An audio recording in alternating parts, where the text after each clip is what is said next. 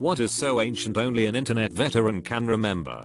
Going into AOL chat rooms and saying, hey, they put a fireworks show into the chat. Hold Alt and hit F4, and you'll see it. Then watching as, one by one, chatroom participants disappeared. ASL 16/F/Cali *SCRATCHES my grey pubed old man BALLS AOL tech live support person here. The amount of times I had to answer why no fireworks and ask them to try again and let me know if it is fixed now just so I could laugh is pretty high. Literal villainy, the pharmacist, or for AOL chat room is full because chatrooms were capped at 24 people or something like that. A mod could boot people from the room for inactivity. Music sharing 24/24. Music sharing 2 24/24. Music sharing 02 24/24. Mu CCS Hari NG Real 5/24. Brutal. At least it wasn't delete system 32 and make your computer faster.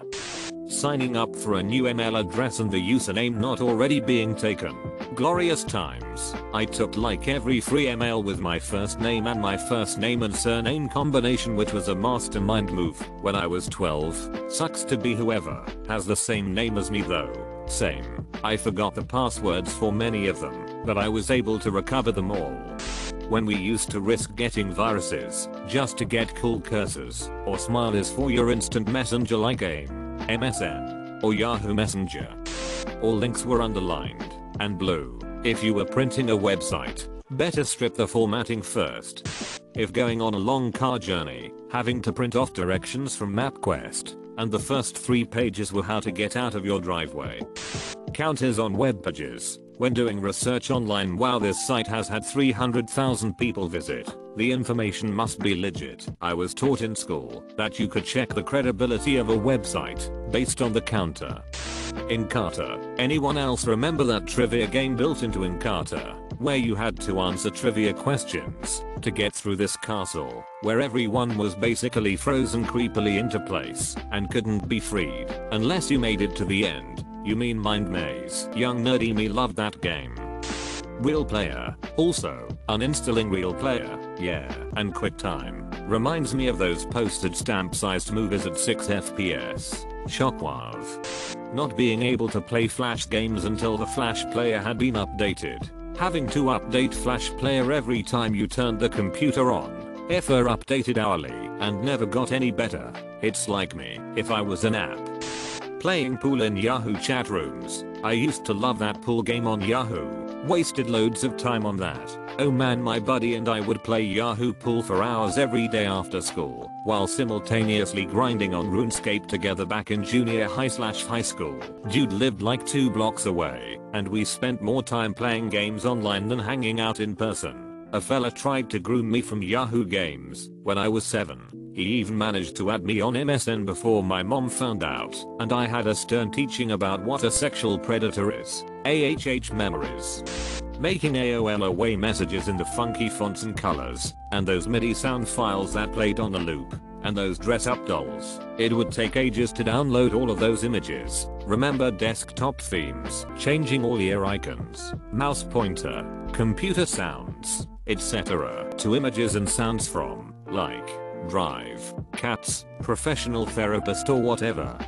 Having to physically carry your computer around to a friend's house if you wanted to play multiplayer. Lugging my 21-inch monitor to LAN parties was brutal.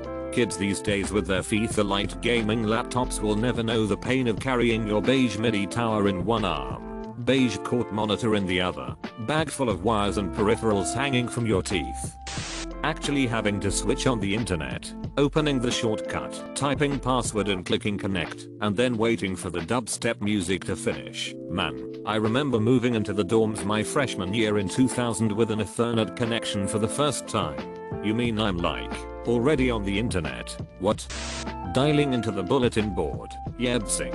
I'm glad I'm not the only one that remembers doing that. Those that don't know, that was pre-internet where you had to dial each site individually. Now that is old school.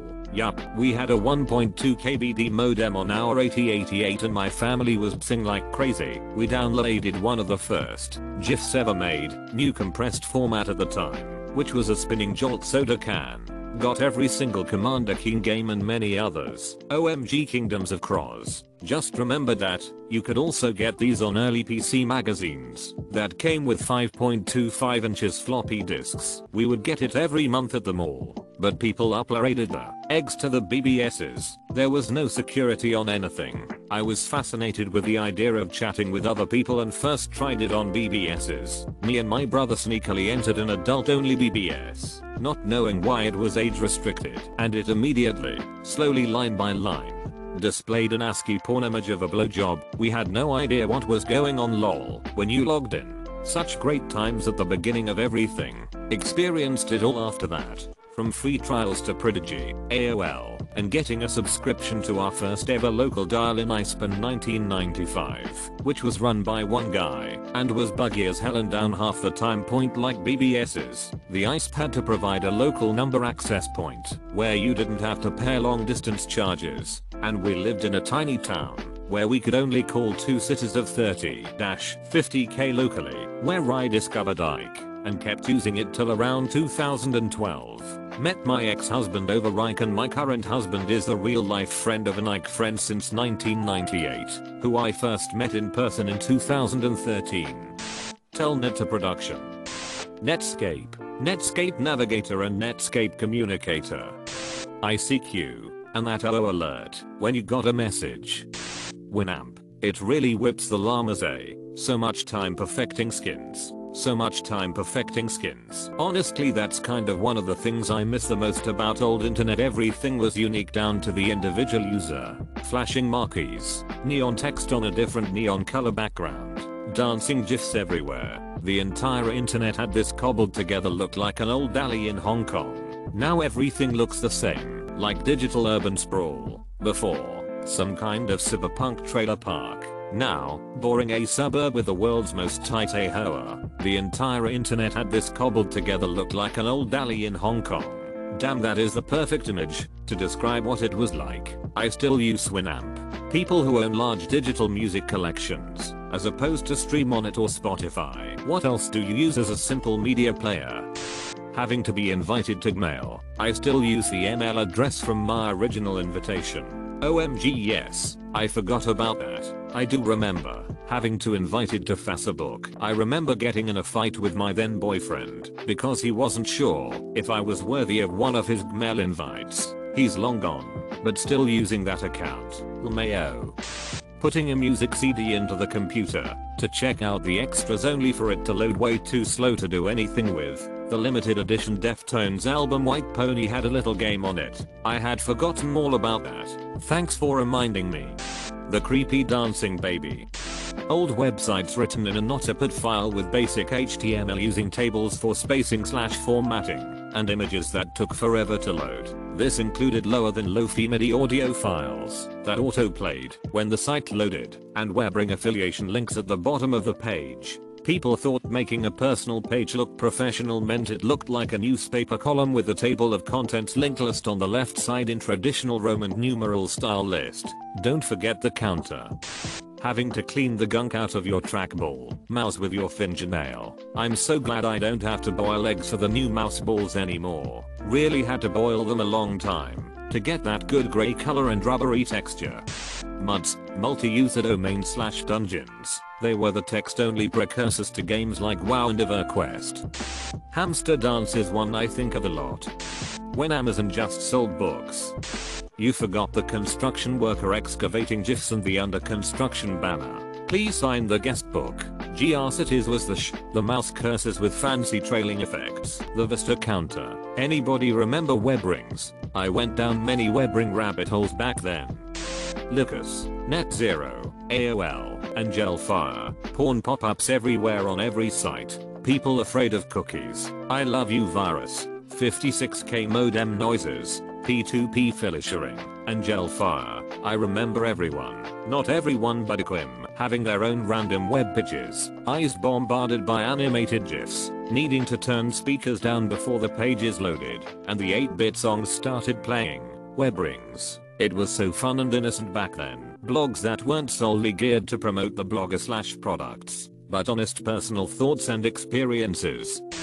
floppy disks and CDs that came in the mail containing 500 free hours from AOL. One of my sister's friends decorated their dorm with those. They stuck them on the ceiling and had enough to cover the whole thing. It was interesting decor. This sounds like some tech startup were doing a breakout room. /S/L. I definitely inflated my A from 11 to 16 in the early days of ICQ, using 16/F/Cali when I was really 11/F/middle of nowhere, because I just had to seem cool and sophisticated to everyone else in the chat room. Can't remember mum's birthday, can still remember my ICQ number, and I don't think I've used it in a decade. Geocities, Angel Fire, Tripod. Strong bad emails. Trogdor comes in the night, burning arting the countryside. Let me check our emails. The system is down. Trogdor the Burninator. A few years ago, I made a Trogdor reference while washing dishes, and my husband had no idea what I was talking about. So I threw down the sponge, gathered the family around the lappy, and educated them. The kids liked it well enough. He didn't get it. Sigh. Burninating the countryside. Consummate V's. Strongbird. Yeah, I can play the guitar. I know all about virtuosos and trembolus and arpeggios. I can do it all. I can play your basic rhythm guitar, like jug jigga jug jigga jug jigga jug jigga jug jigga jaja jiggity jug jigga jug jigga jug jigga jug jigga jug jigga jaja. You know, something like that. I can also play some pretty hot licks too. You know, the kind that are just way up high on the tiny strings, and you mash your fingers on them meedly meedly meedly meedly meedly meedly meedly meedly meedly meedly meedly meedly meedly. Yeah, and then Strong Mad comes in on his bass and he's like dow dow dow dow dow dow dow dow dow dow dow dow dow. And the cheat comes in on his keyboards and he's like boop boop boop boop boop boop boop boop boop boop boop boop boop boop. And then I'm like, and the dragon comes in the IGGHH. Having to make sure no one is on the phone, so you can use the internet. When I set up our internet for the first time mid-90s, I accidentally had it calling a long distance number.